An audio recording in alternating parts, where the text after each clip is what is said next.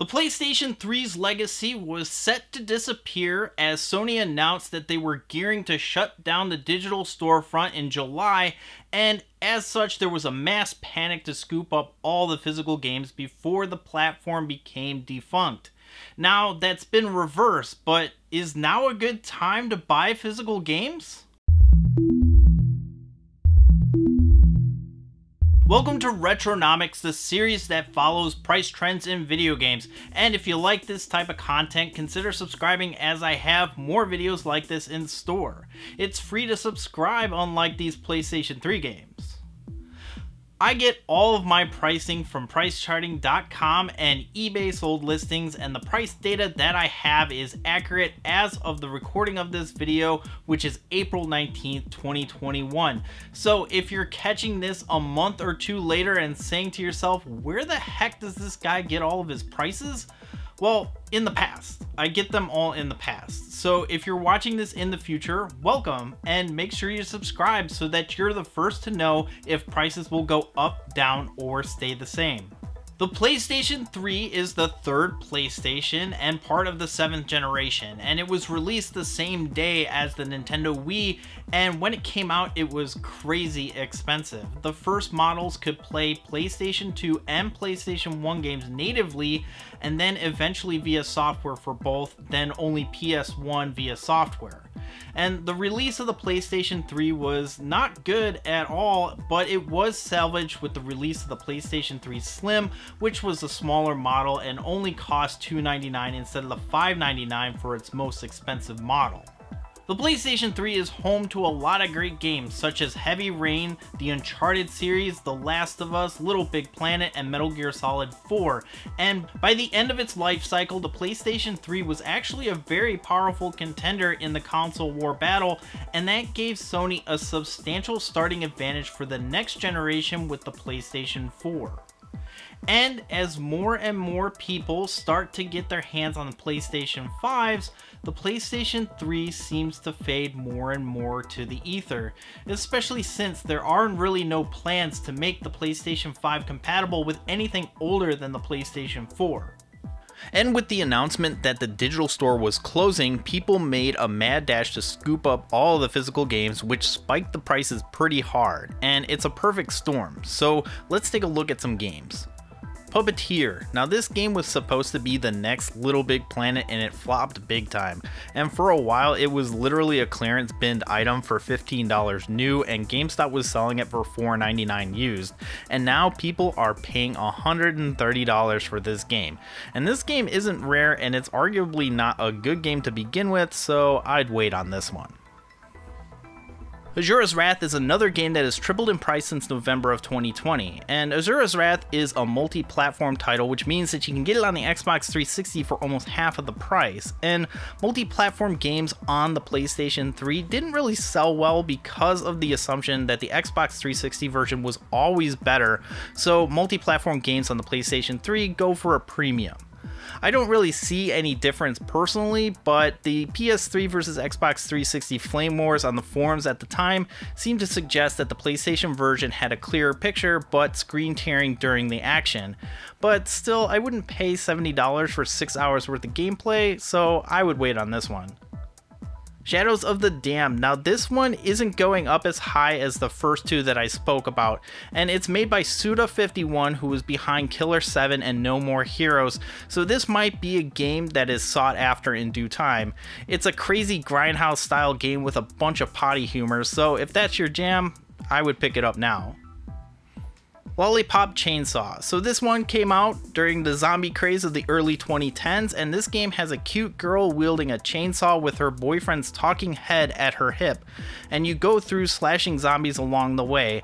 And this game was really hyped when it came out, but I personally found the gameplay stiff for its time. It's a fun game, but I wouldn't pay $52 for it when you can get the Xbox 360 version for a much more appropriate $20.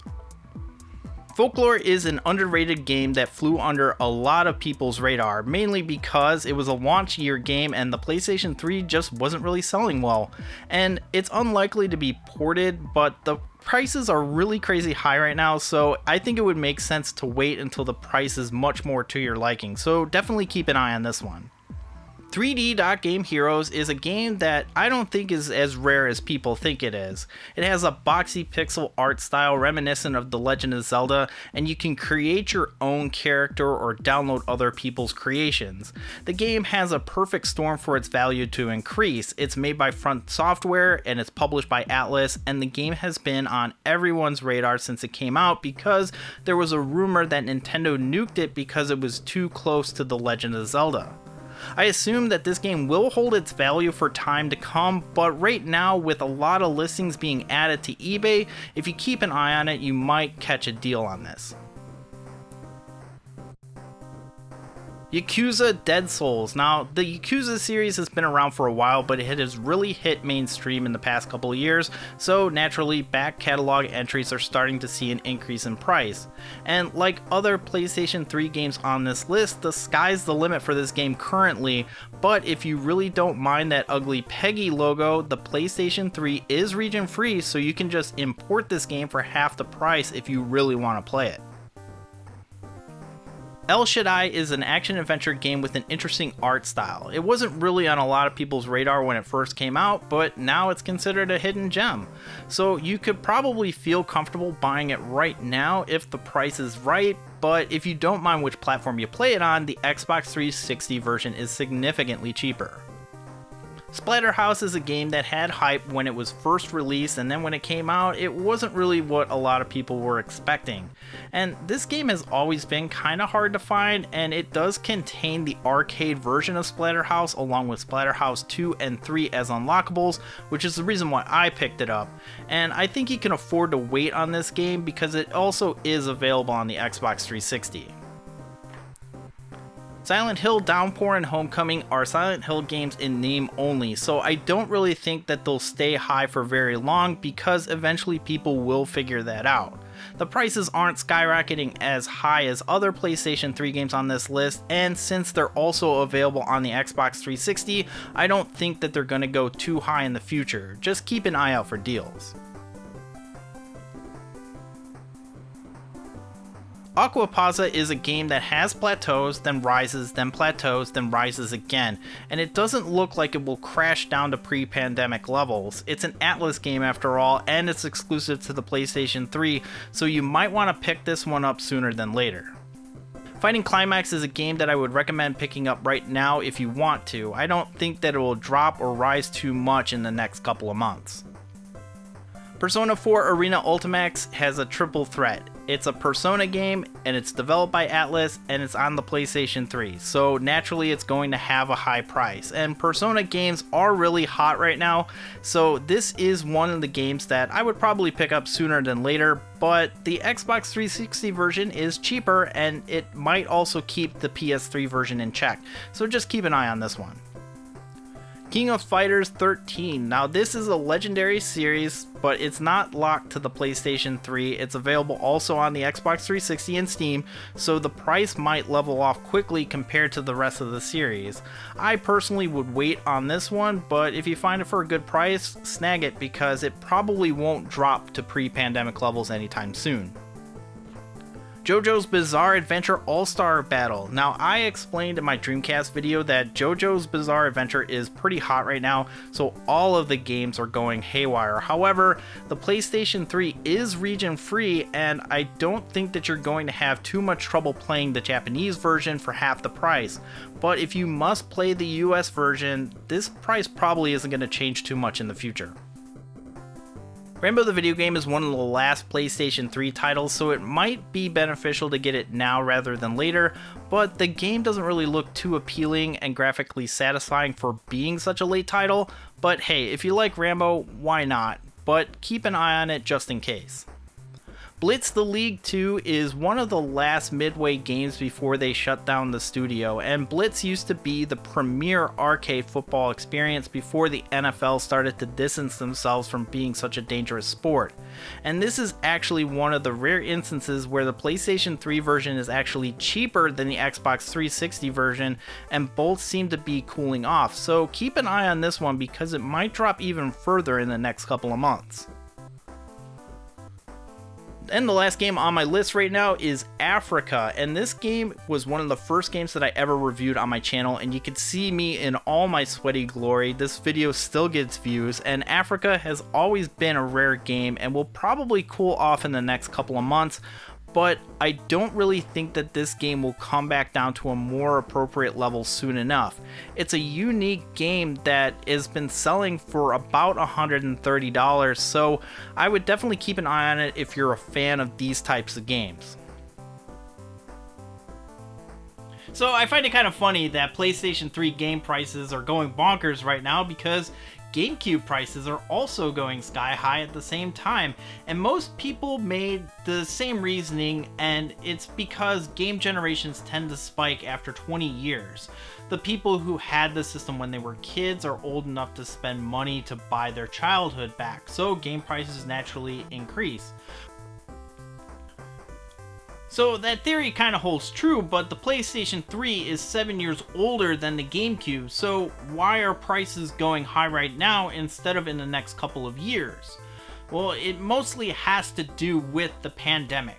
Basically, the PlayStation 3 for casual people is close enough to a modern console if you can't get your hands on a PlayStation 4 or a PlayStation 5, but also a couple of months back it was a speculation that PlayStation 3 would be the next big console to collect for. You had Spawn Wave say that, hey, you should probably get on PlayStation 3 prices now. But what really kicked everything off into motion was the announcement that the PlayStation 3 Store would close down. And this doesn't sound like that big of a deal, but the PlayStation 3 Store had PlayStation 1 games, PlayStation 2 games, and PlayStation 3 games to download off of the store. But the PlayStation 5 only has PS5 and PS4 games. So if you wanted to play Einhander, for example, you couldn't pick it up cheap on the Sony store. You have to buy a physical copy now. And what happened to the physical copy of Einhander price? It's up to $225. It's being affected just the same way as the PlayStation 3, and so you're seeing prices just go straight up because now there's not really an option to play these games in a cheaper way. So a lot of people are really panicking to make sure that they have a physical version.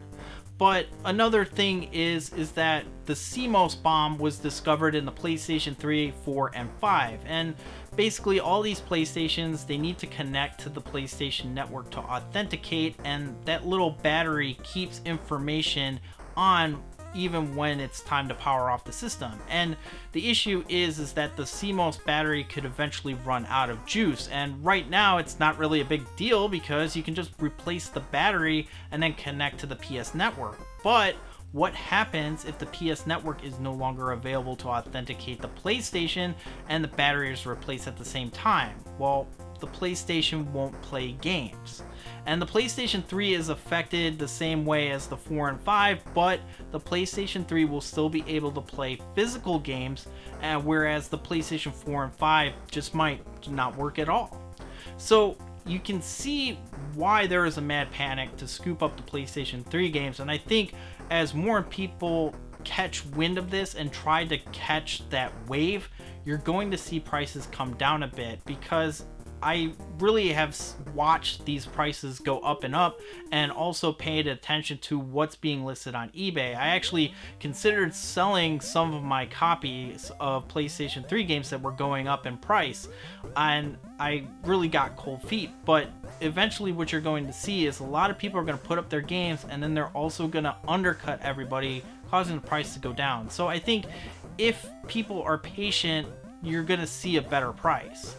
And even with that news that the PlayStation Store isn't shutting down as expected, you still might have a lot of people be competitive with these games and try to catch good deals. So if you're on the fence about buying, I wouldn't buy right now, but I would definitely take a look at the games that you want to buy and really just keep an eye out for when a good game comes up. Because like if you look at 3D Game Heroes, there's several copies available on eBay, and like I said before, people love to undercut each other to sell it faster.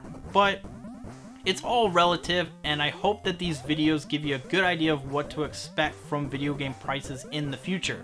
So if you like this video, give it a thumbs up and share it with those who might find it interesting. And if you're new here, consider subscribing for future content. You can follow me on Twitter and Instagram at snicktendo. Thanks so much for watching. I'm Super Nintendo, and I'll see you next time.